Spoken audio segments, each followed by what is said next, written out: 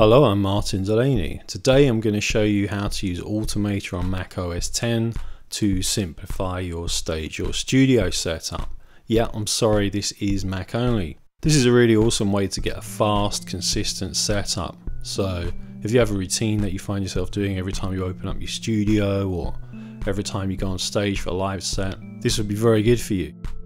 So let's start at the end so we can see what we're aiming at today. Let's click that and see what happens. So this is Automator running. I'm not going to touch the computer at all. All of this is happening from just that one click. We've got an ad hoc network being created and named. We've got a grid connector opening. Ableton Live is opening with a particular live set that I want to use. The display brightness will go up shortly. System volume has been maxed. Reason is opening now, after a short pause, a programmed pause.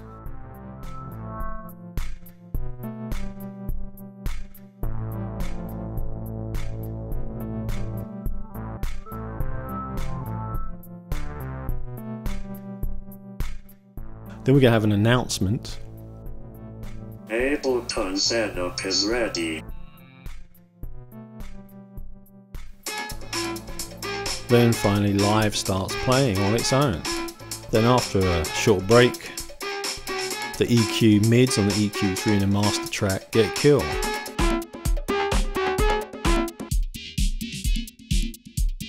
And then we'll have a look at how all of this was put together.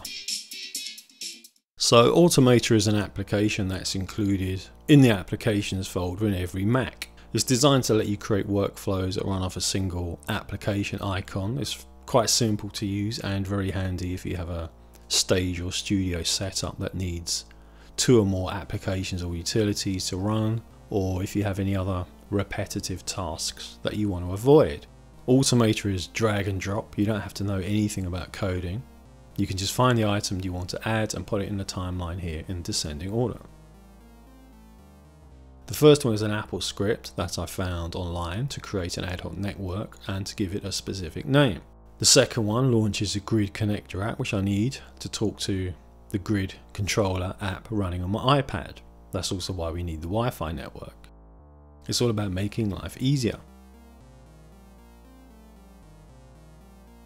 All of the files used in this walkthrough will be available for download, by the way, so you don't have to recreate all of this stuff from scratch.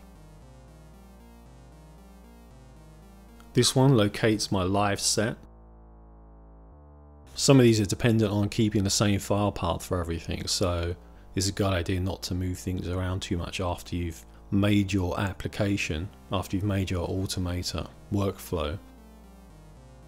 You should bear that in mind with the files that you're going to download from us, because you'll need to change the file locations to make those work. This one locates a live set anyway, as I was saying. This one opens a live set that was just located. Then we have a program to pause, and that's to help us with a rewire relationship. We'll come back to that in a minute. And really it goes on from there. So just to save some time, let's skip ahead to the finished thing and have a closer look at that. So here's my finished Automator workflow. We already talked about some of these at the beginning.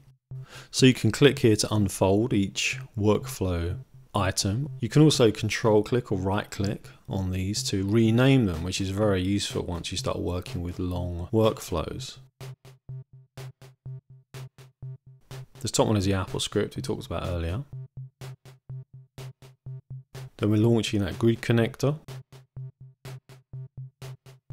We're getting a live set. You can option click to unfold them all at once in a typical Mac OS style. The get command just kind of finds the file that you're about to apply an action to. Then we open the Finder items. In that case, that means opening the live set that we just found. Then we have the pause I talked about. That's because to get a rewire relationship between live and reason, it has to be clear that live opens first. So I found the reason was opening a bit too soon. Maybe 20 seconds is a bit excessive. That might depend on your setup. Then we've got another get specified Finder items because we want to do the same thing with our reason file. Remember what I said here about path names. If you move anything after setting all this up, you might run into problems. Then we're opening that item. Then we have another pause because we're going to wait for Reason to finish opening before we do anything else. Otherwise it just bounces up and down in the dock, screaming for attention. Set computer volume to max. I think that's pretty self-explanatory. I love it that you can do stuff like this with Automator. There's another Apple script, another one I got from somewhere online. We can set a value here for the display brightness, but I just like to have it maxed out for my live shows. My favourite one possibly, get specified text. You can type some text in here and Automator will read it using one of the regular Mac voices, which you specify here in the speak text action. You might have to use some phonetic spelling to get words to come out the way you expect them to come out. Here we're going to quit system preferences because we're done with that. Launch application. It looks like we're launching live again, but really what's happening is that you can use this command just to bring an open application back to the front to make it the active frontmost application, which I need to do for this one. Watch me do. I created this by hitting the record button at the top right there. So again, we got a click to bring live to the front just to make sure it's right where we want it. Then we type the letter P, which I've assigned to launch a clip using key map mode in my live set. Then we have another pause. This one is so the live set will run for a while with the audio coming in from Reason as well via rewire. Then after 12 seconds, which is a pretty random choice by me, the EQ3, which is in my master track in my live set, will have its mid kill switch tripped. You can test your workflow at any time by clicking the play button up here in the top right. If you're using a very long chain of events, it might actually be easier to break the list up into smaller sections. And then when it's all done, go to the file menu and save it as an application. This is really awesome because it behaves just like a regular Mac application. You can give it a custom icon, custom name, and you can even put it into the dock next to your other regular Mac OS X applications. There's so much potential for this, especially at the end there where I've left it with live kind of running and controlling its own effects. Because we know now that we can send computer keyboard characters to live, you know that we've already mapped with key map mode.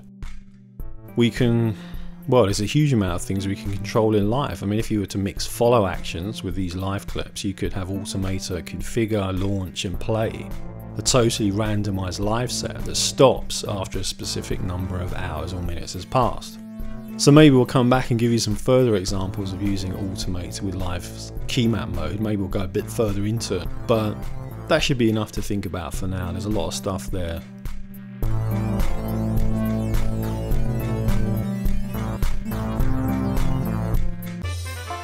Welcome to Dubspot. We believe in providing you hands-on experience right away.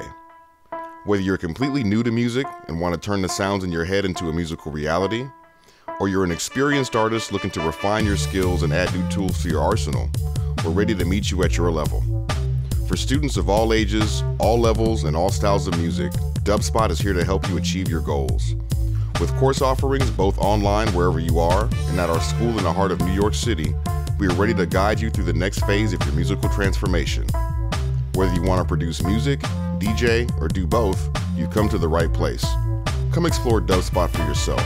Become a part of our community and make music.